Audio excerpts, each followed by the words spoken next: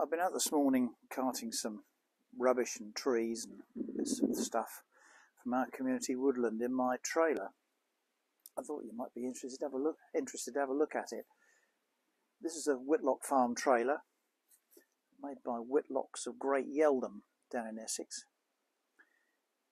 Quite famous for making the Dinkum Digger in the early 1950s, which obviously got superseded by Joe Bamford, who made the JCB, but Whitlock's made a very similar machine in the 1950s based on a E1A Fordson Major.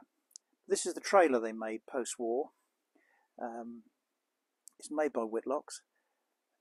I know that because I took it to a steam rally asking if anybody knew who made the trailer. An old boy came up who'd worked there in the 60s, and he can remember making trailers just like this one. There are a lot around in East Anglia. Interestingly, the wheels are old gun carriage wheels, obviously ex-military, bought from the army after the war. And it's still got the finned brake drums on the inside. The brakes don't actually work anymore, but it's still got the fin brake drums, and it's got the military tyres, which are run flat tyres.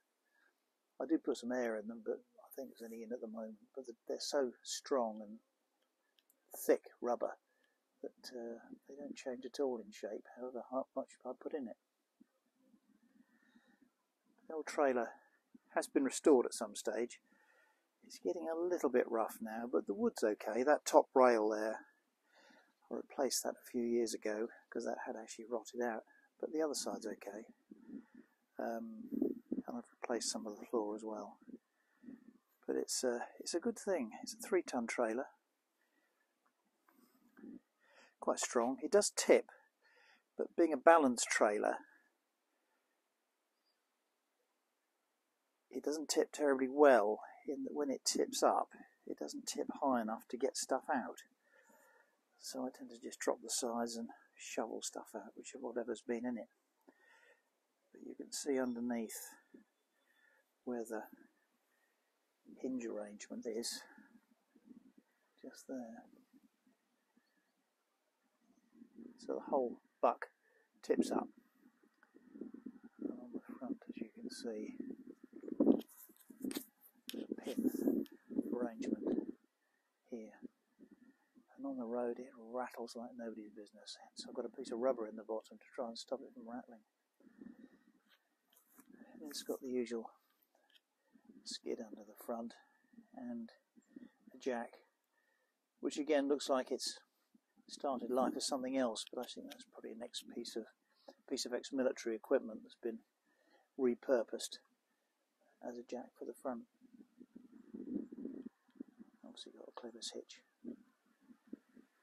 but it's a good little trailer.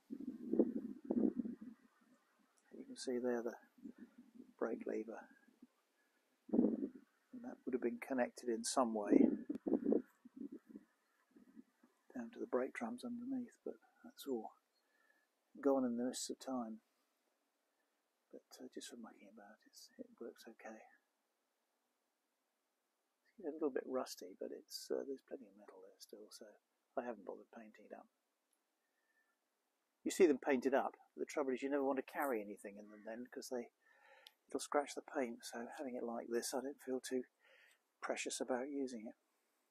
There we are, Whitlock Farm trailer. The year made,